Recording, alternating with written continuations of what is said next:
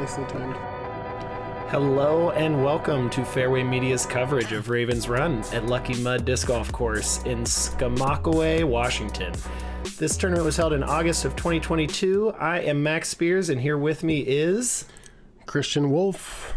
Our feature card has Kenny Clark, Ian Blake, Bowe Midland, and myself. Thank you to our tournament directors, Adam and Sara Fletcher, and thank you as well to our sponsors, Dynamic Discs and Fort George Brewery in Astoria, Oregon. Here we see our players. We've got Kenny Clark leading us off, followed by Ian Blake, Bowe Midland, and my co-commentator, Christian Wolff. Okay, here we go! What was the weather like today, Christian? A little blustery, actually. Temperature-wise, not too bad, but there was some wind out there. Everyone's efforts and everyone who pitched in and made this happen. So super happy to have you all. Thanks for coming. Looks like a nice little crowd out there. Now this course is on private property. Is that right? Yeah, so this is actually the TD's family farm that he's lived at, and they've had a course out there in some way, shape, or form since the 80s. But this new layout has been here for a few years and playing really nice. Nice. It looks beautiful. Looks like there's a good crowd out there. Let's see if these guys can do it. Come on, Christian.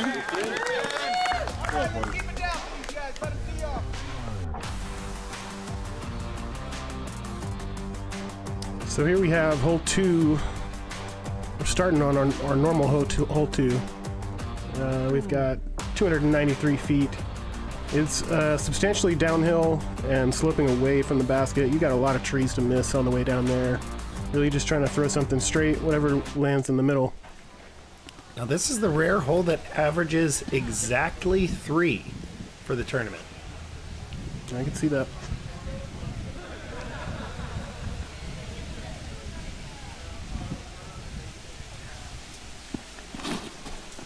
Kenny's opting for the left-hand side there. He's able to fade right towards the basket. I'm guessing he's going Z Extreme there on the forehand. Yeah, I think so. Something that's going to dig into that hill and stop. Here we've got Ian going the same route but catches early. Got Bowe opting for the backhand line. Yeah, he's trying to bend it left or right. I don't think he's quite committed to that. Yeah, it looked maybe a little early out of the hand. He should be able to chip up for par. I'm trying to go the right side. I didn't quite get the line on it, but somehow sneak through those trees. It's a nice little field goal to make there. Yeah, it got the heart rate pumping, man. I thought it might kick it in. Some nice love from your card mates. And we've got Ian for his approach. How far are we sitting from the basket here? It's probably on the 100-ish spot. So it's a touchy approach. That's honestly probably a good tree because it slopes down left pretty far. Yeah, this angle really lets us see the undulations on the green.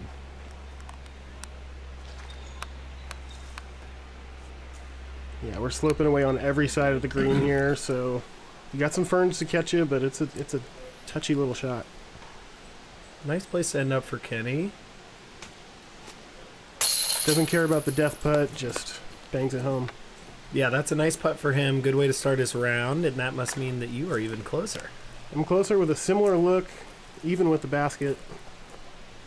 How much are you thinking about that hill back there? I'm thinking right now that this is my first tournament on film, and that just popped right out. A little undercommitted. Looks like you stayed on the hill. That's nice. Didn't roll way too far. We've got Ian converting for his par. Here's Bowe for his.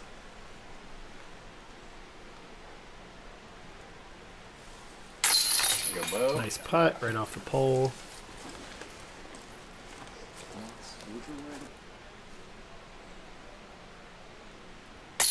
Yeah, I'm a little shaky on this first hole, and you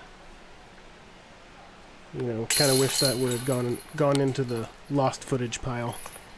The camera nerves are real. I mean, it's intense. And you were telling me before the round, this was your first time on camera, correct? Yeah, it was. Yeah, especially the first putt. You get a little break. You feel like you got to convert. Feel those nerves, and it's hard to get the lower body engaged. Yes, sir. Here we've got hole 3, par 3, 296 feet.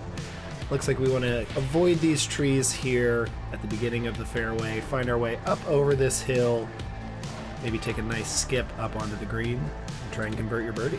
Yeah, it's kind of deceivingly uphill. It's not super far as elevation, but with the low ceiling, kind of plays as a quadruple mando to get to the pin. Yeah, it looks like there's really just that one line coming up the middle there. Throw it straight, easier said than done. Ian does a good job there. Gonna be coming to rest a little short, but a good shot. Yeah, that looked like a nice line out of Ian. Here we've got Bowe. Same sort of throw as from the first hole, a little bit early out of his hand. Exactly. Hopefully he can chip up pretty easily from there. I'm trying to bend my sidewinder up there, put it a little low.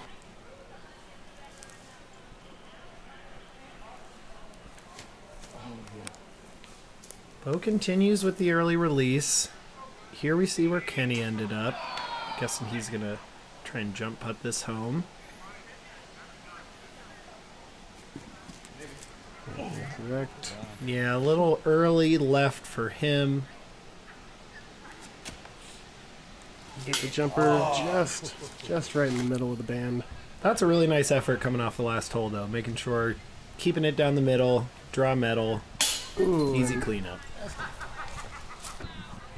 Yeah, tough break for Ian there, another band. Yep.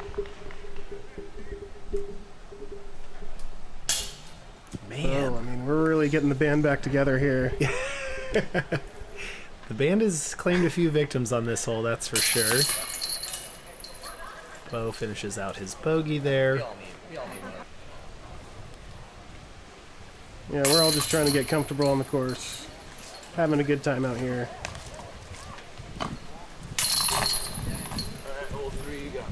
Now, did you guys know each other prior? I know you and Kenny know each other. Did you know these other guys? Was it a good vibe on the card? No, that was my first time meeting both Bowe and Ian, and they were a good hang. Nice. That always makes for a nice round. So here we have hole 4, par 3, 374. This is, again, going back downhill. It's kind of a theme out here at Lucky Mud. We go up and down pretty much the whole time. We have a double mando, so this chestnut tree on the left and the bushy one on the right are both mandos. Kenny does a good job kind of going straight down the middle, but gets cut out in his prime. Yeah, this is a really cool hole. It looks like a lot of fun to throw. It's a specific shot. It's kind of straight and has a little baby fade at the end. I think throwing something in the mid-range fairway capacity is pretty good. I'm taking kind of a flippy mid, and I do not commit to the hyzer, so that's going to come down short and right.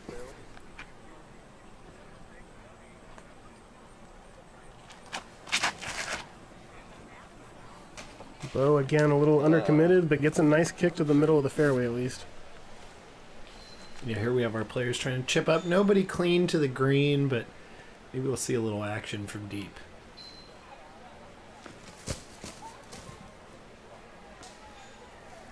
Yep. Nicely done there by Kenny. Gets himself up for an easy par. Bowe going backhand putter. That looks to be pretty good. Is that fairly close to the basket? Yeah, that's definitely in circle 1. We have another slope behind the basket here, so you gotta have touch coming into the green. I try to anhyzer my putter in there, and it just got caught by something high. There's a lot to miss in this hole. Yeah, that looked like a pretty uncomfortable lie from where you were. Yeah, this is just a layup for bogey.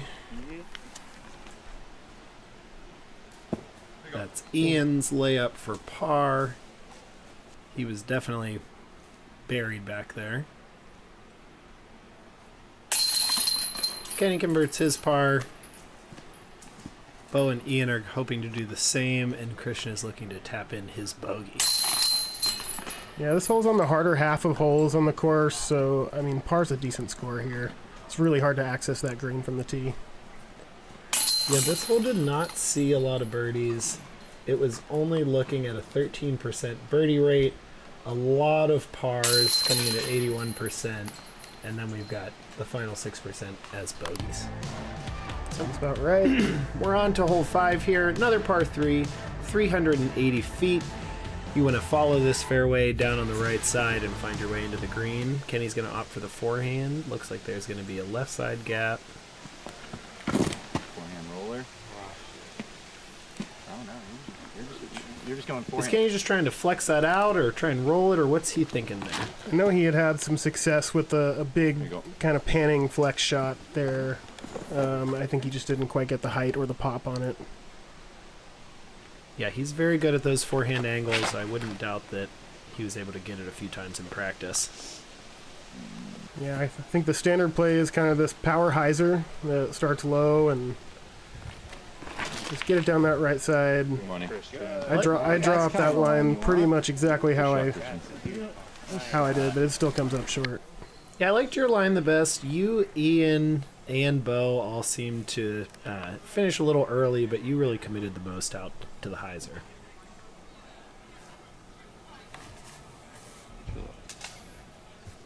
Bowe might be feeling that camera as well a little bit. We've got another early release from him. He's going to have a little work to do for his par. Yeah, I think so. Kenny lays up nicely for his par. Now, what are you thinking here? You full send? Yeah, I was pretty confident in that one, and Yeah, I don't count on the week. you know, you're new to the course, and the uphill, I hadn't quite dialed it in yet. It was a little further than I thought. Ian gets a really nice commitment on it, but doesn't quite time out the fade correctly. Yeah, I can't quite get that one to drift back in. Here's Bowe looking at about 24 feet. A little left side. A little bit undercommitted. Got to extend for that one. He's going to have to clean up his bogey. Kenny with another par. Ian and Christian looking at the same. And Bowe with a pretty easy bogey tap-in. Yeah, a bit of a slow start for the card. I know that we all wanted a few more birdies than we got so far. But there's always the next hole. So for this course, are you trying to get your birdies early, late? Where's Birdie Alley on this course? I think that there are basically birdie opportunities on every hole here. They all ask for pretty specific shots, including this. We've got hole 6, it's par 3, 384. It's playing downhill. We have an OB ditch on the short left of the basket here, where it gets kind of shadowy down there. Basically get a slow panning hyzer out there, stick on the green. Kenny's trusting something moderately stable here. I'm not sure exactly what he's throwing. I think that's a champion T-Bird flexed out there. That's a nice shot by him. Good commitment. Yep. Nice angle. Backhand flex shot's not his known strength, but he's a guy who knows his way around a frisbee. Makes it work on this hole. Absolutely. Ian with more hyzer, a little higher. Do you like this line? I do. It's crashing, and really you want to be able to hyzer in or come in soft somehow to stick on this green. It's another green where it's kind of sloping away on every side. Yeah, good shot, Christian. But you got some space to work with. I throw a nice shot out there, coming up a little bit short, but well in the circle. Yeah, that looked nice. Was that your Sidewinder that you threw earlier? That is actually the Castoplast Falk. I've been leaning on that for the last few years. It's nice and neutral. If you commit to an angle, it'll hold it. Love a disc like that. I think I like Bowe's shot the best here. He's going to come up just long of the pin on the left. Yeah, that looked nice. Pushed the most, kept it tight. All good shots. Had a little sighting of Chuck Mintz there, Seattle area tournament director. Shout out to Chuck. Nice birdie by Bowe. Yeah, nice commitment. If he's out, that must mean everybody finished out pretty good. Yeah, we'll have to see.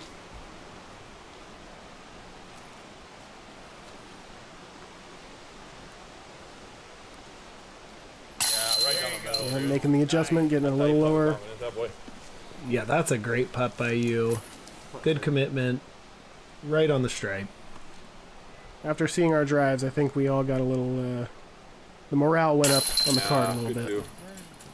Yeah, star frame on this hole is pretty badass. Pretty good. Kenny loves the star frame. He appears to be the closest. I like that flex angle that he threw. That's going to push the distance better than the straight hyzer. And you see him get rewarded with a nice tap in Star there. frame, boys. Yeah, I think he threw a slightly slower disc than the rest of us and just committed on that angle. And yeah, and here we are on to hole 7, par 4, 486 feet. We're trying to clear out of this gap here. It looks like an OB river in the middle of the fairway. We want to travel across that and find our way to this tree, which, Christian, I hear you know a little something about that tree. yeah, so that is actually a 100-plus-year-old American chestnut tree that Justin just crashed into. And he hit it so hard that he knocked it down. You'll see once we get up there. Hard to believe a little drone could do that, but, you know, that's an old tree, getting a little geriatric. Couldn't quite take the impact. Looked like a nice shot from Kenny. Really good shot from Kenny. He gets it way up there. Being past that road is kind of a pump. So fun. Ian looks pretty good, maybe fading out, not quite as much distance.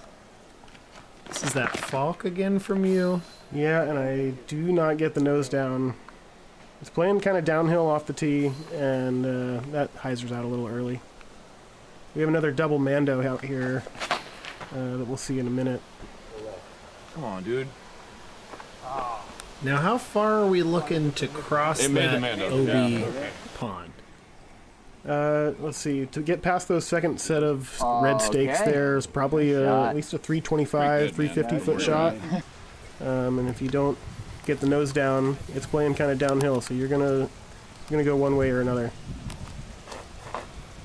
Yeah, Ian with a tricky lie here. You can see how that tree is now down.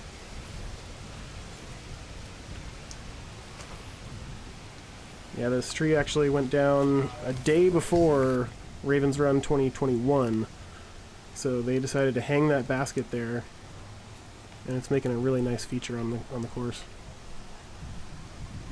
Yeah, it is interesting when that kind of happens and turns out to be something kind of cool.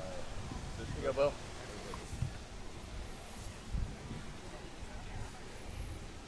We have Kenny with a long look for eagle.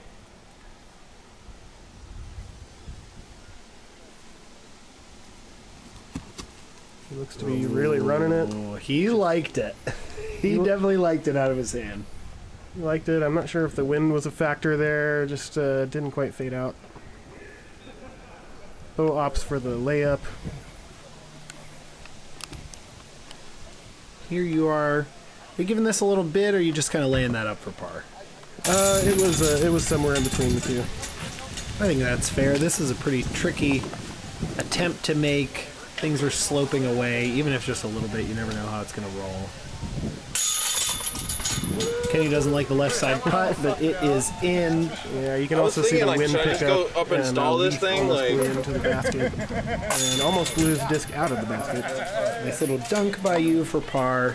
Yeah, I love a hanging basket. I'm a big fan of, if we're going to raise baskets, we should hang them and lower them and do all sorts of weird things to them. I think Lucky Mud does a really good job of tastefully doing those types of things, where they make sense and it's not overdone. So this looks like one of our more straightforward holes here. Par 3, 381 feet. Is this next to Hole 8. is that for We got some friends coming up on the card. Always good to see. There's a lot of people who have lived either in Seattle, South Washington, North Oregon, who've traveled between those areas to play disc golf and got to know each other.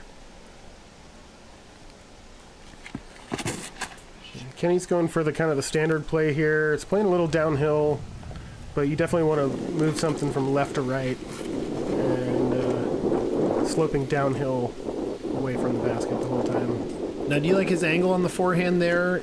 That seemed to come out a little high and early. I think he's trying to get that out a little bit wider and a little lower and have it skip up to the pin. Yeah, I was worried about Ian's shot there. You could see it in frame down on the left, rolling down the hill and away. Yeah, the backhand's a tough shot here. You really have to turn it perfectly and have the height and a lot of things working for you. That looked pretty nice out of you. Yeah, I think if I threw something with a little more integrity, that would have been a lot closer. However, that one has no fade. Bowe with really the nicest shot of the group. Standard forehand, chip it up into the hill. Ian finishes a little early left. Finds its way down the hill a touch. You with a nice layup. This grass appears to be pretty friendly on these approaches. It's pretty thick, and yeah, if you're not super close to this one, that downhill slope can really get in your head. Kenny maybe hearing the shouts in the background. Didn't seem to love that putt, but we'll tap in for a par. Bowe with his birdie look just bangs the cage. Yeah, and you hate to see it roll back to almost where you were just standing. Yeah, no one likes the automatic disc return. No, definitely not. Kenny doesn't love the par there, but not a lot of damage done. This is a forehand hole, and he's a forehand player. I'm sure he's feeling frustrated. Bowe cleans up his par. Very nicely done by him. Ian and Christian will look to do the same. Yeah, I'm sure Bowe's not super happy after that great drive, but we'll take par. Nice putt by Ian. Gets it into the basket. Able to move on to the next one. And same for you. Pretty typical. Yep, we'll be moving along to hole 9. This is basically a straight shot once you get out of the initial gap. You have some trees on the backside of the green to catch you. Again, a little bit of sloping away from the basket. Whatever you can get to go straight and 270 feet. Jumping in. One time for me. Kenny with a really nice low forehand, skipping up to the basket, kind of flashing the chains a little bit. Yeah, that's that Z Extreme again. I'm sure he was hoping for a little more jump on the skip, but should give him a nice birdie look. Ian with a nice shot. Here you are. You going putter here? That's this kind of flippy origin that I've been throwing. Nice. And just committed to the hyzer angle, and it just likes to go straight. That's a nice disc, little small diameter mid-range. I like those discs. I'm somebody who still throws a Panther. Oh yeah, those feel nice. And Bowe, back to the early release. He's going to have our toughest look for birdie. Let's see if he can find a way through these branches. There's a pretty cool tree on the green here. Looks like many trees growing out of another tree. Yeah, it's kind of an older nurse log there. And he runs away a little bit. There's a bit of a creek back there. He's going to have some work to get back for par. Yeah, this is a simple hole in concept from the tee, but you can tell that the green plays tricky from a lot of these different angles. Like Ian here has to think about, all right, if I miss, how awkward's my putt going to be? You saw Bowe end up in an awkward spot. Gives you a little something to think about. Yeah, you really have to be mindful, as Ian makes a really nice putt. Yeah, he was not worried about anything going on that green. He saw the pole, he released at it, gets himself a nice birdie as reward. Bowe coming back for par.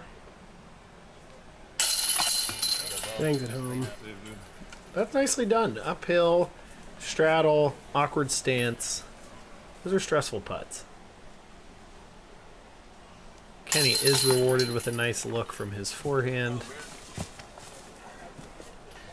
Should have brought my mini over there. I like that Kenny's helping us out with the commentary here. Yeah, we could really leave it up to him and it would be okay. And that origin ends up really nice for you. Easiest tap in, nice birdie, on to hole 10. Here we've got a par 4, 570 feet. Looking to clear as much distance as you can up towards this gap off the tee so that you can find yourself with a nice angle to approach into the green. Yeah, we have a double Mando coming in here to this green to protect hole 11. You really just want to place it in a spot where you can kind of throw a hyzer or a straight shot into the green. And we've got some OB on the right side in the tall grass. You'll see in a second. Yeah, it looked like a little OB long there. Yeah, OB left, or OB on the right side and OB long. So this is just a straight position play from Kenny, it looks like. He's throwing the forehand hyzer, give himself an angle to the green. Yep.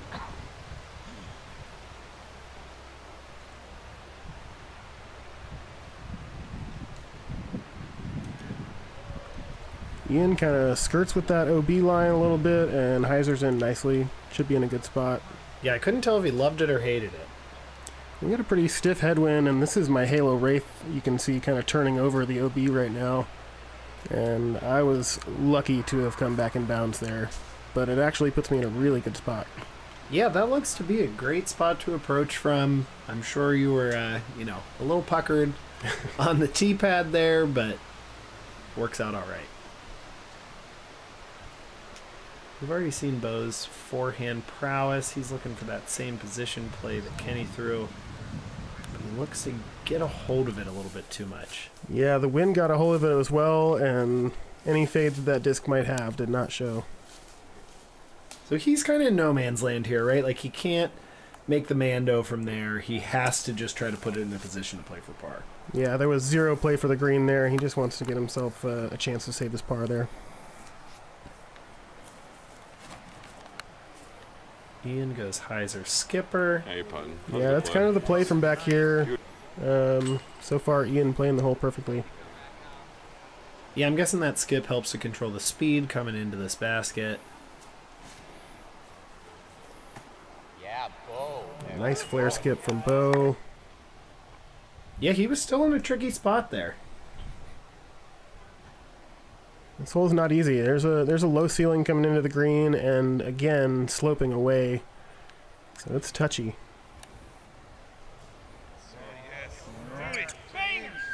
Kenny nearly dunks it for the 2. This is a very nice spot you've got here, but now you lose the ability to really skip this, right? You have to throw more of a touch shot in, given the way that the hill is sloping, unless you want to go some sort of straight skip forehand. Yeah, it's a bump and run play, and it's not what I practiced. I'd actually not played this hole before. Just kind of going off of what people are saying. Always tricky. Sometimes that can help, sometimes it can hurt. Ian can't quite reach that one into the basket. He'll have to settle for a par after a couple of nice shots.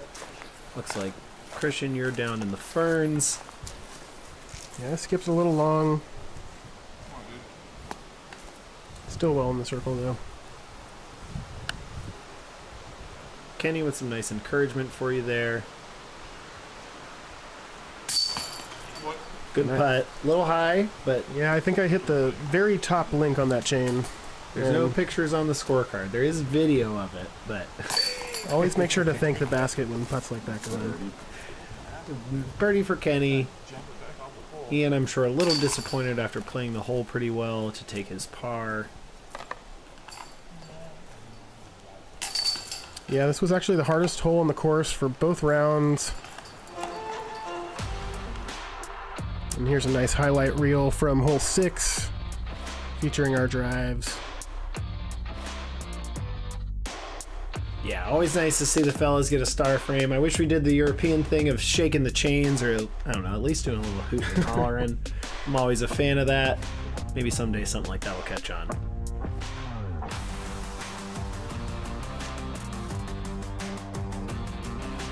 Thank you guys for checking out our coverage today. This was the front 9 of round 1 of Ravens Run at Lucky Mud Disc Golf Course in Skamokawa, Washington. I am Max Spears, and I am joined here today with Christian Wolff. Thank you to all of our sponsors. Check out Fairway Media on all social media platforms, and don't forget about the store. Hey guys, hit that subscribe button.